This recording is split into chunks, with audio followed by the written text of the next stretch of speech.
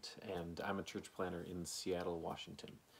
What you've started by clicking this video is something that we at our church call the Spotlight. It's a product that's been in development and is still in development and will continue to be in development until we officially launch at the end of the year. But because of the circumstances of this week, because so many churches are canceling, and because of people who are practicing social distancing, it seemed like a good time to make a Spotlight and put it out there so that people could use it on a weekend like this.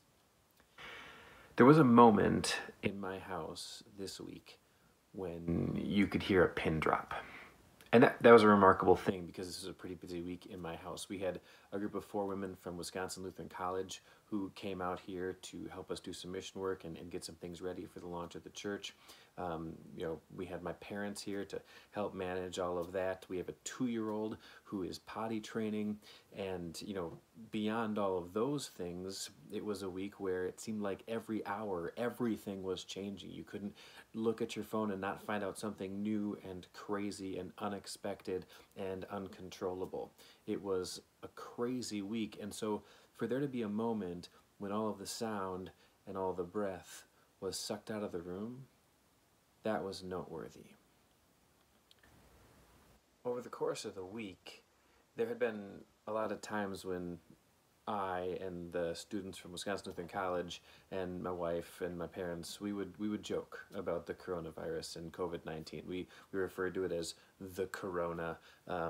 After somebody would cough or sneeze, you'd always just kind of look around and shrug and be like, yeah, coronavirus.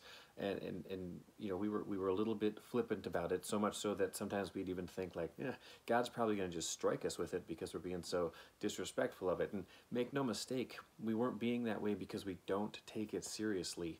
In fact, it's quite the opposite.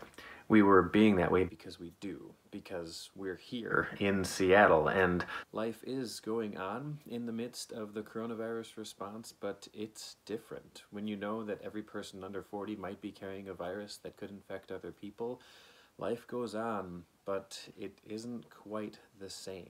You wash your hands more. You own more Clorox wipes than you ever thought you would need. You bump your shoes together instead of shaking hands. And you look around, and 99% of the people of Asian descent who you see on the street or at a store or something are wearing masks. And you feel for that whole community as they struggle and suffer against the reaction that some people are having in the midst of this coronavirus. It's real, and it's everywhere. And so we make jokes. We use some humor. It's a human thing to do. I was reading an article about a psychologist who was trying to answer the question, why do we make jokes in dark and difficult and complex times? And she said that it's sort of something we do to cope. She says, one of the reasons we laugh at tragedy is that it makes the enormity of the issue easier to deal with.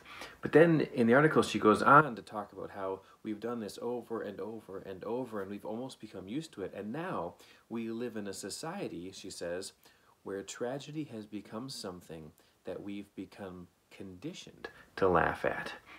It's kind of wild. Sigmund Freud talked about it too. He talked about it in terms of like our sense of self or our ego, trying to insist in joking in the midst of dark moments that it cannot be affected by the traumas of the external world. The thing is, it can. We are affected by it. And the moment that my wife got the thermometer out and brought it into the living room, we all knew how we were feeling about COVID-19 and the coronavirus. Because she would take that thermometer, and it was the kind that went in an ear, and she put it in somebody's ear, and we'd all breathe in, and then it would beep, and she'd look at it and say, 98. And as soon as we heard that 8, we didn't hear anything else because all of our breath came out. We knew that person was all right. We knew they didn't have a temperature. And then she'd put it in the next person's ear, and we'd all breathe in again, over and over and over.